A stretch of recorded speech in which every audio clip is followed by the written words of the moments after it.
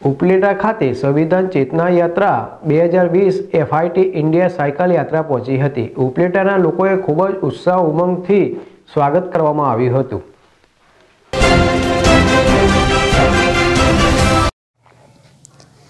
ઉપલેટામાં સંવિધાન સાયકલ યાત્રા આવી પહોંચતા મામલતદાર, નગરપાલિકા, પોલીસ તથા નગરજનો દ્વારા સ્વાગત કરવામાં આવ્યું। શહેરના વિવિધ માર્ગો પર ફરી હતી। આ યાત્રા જિલ્લાના વહીવટીતંત્ર, જિલ્લાના પોલીસ મહાઅધિક્ષક, જિલ્લાના વિકાસ અધિકારી તંત્રના સંયુક્ત ઉપક્રમે 370 કિલોમીટર પૂર્ણ કરશે। 5 દિવસની અંદર પૂર્ણ કરાશે અને સાથોસાથ 71માં પ્રજાસત્તાક દિન નિમિત્તે યાત્રામાં 71 સાયકલ સીટો યાત્રામાં જોડાય છે। આ સાથે એક સારો સંદેશો દેવા માટે ડોક્ટર રાજેન્દ્ર પ્રસાદ અને ડોક્ટર બાબા સાહેબ આંબેડકર જે દેશના લોકોને જે ભેટ આપવામાં આવી છે એ અત્યાર સુધીમાં ઘર સુધી જ આ મેસેજ પહોંચેલો નથી।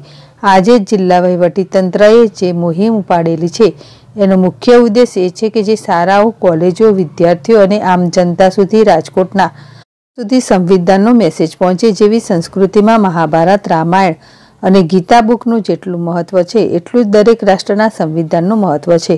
આનો મુખ્ય ઉદ્દેશ તરીકે માનનીય વડાપ્રધાન નરેન્દ્રભાઈ મોદીના વિચારને વાચા આપવા માટે જિલ્લાના વહીવટીતંત્ર દ્વારા 71માં પ્રજાસત્તાક પર્વ નિમિત્તે ખૂબ જ સરસ આયોજન કરવામાં આવ્યું છે।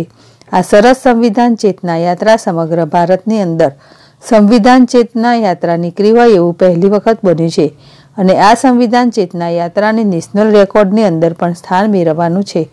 ત્યારે આ સંવિધાન ચેતના યાત્રા આજ રોજ ઉપલેટામાં આવી પહોંચી હતી અને જેનું ઉપલેટાના લોકોએ ખૂબ જ ઉત્સાહ ઉમંગથી સ્વાગત કરવામાં આવ્યું હતું।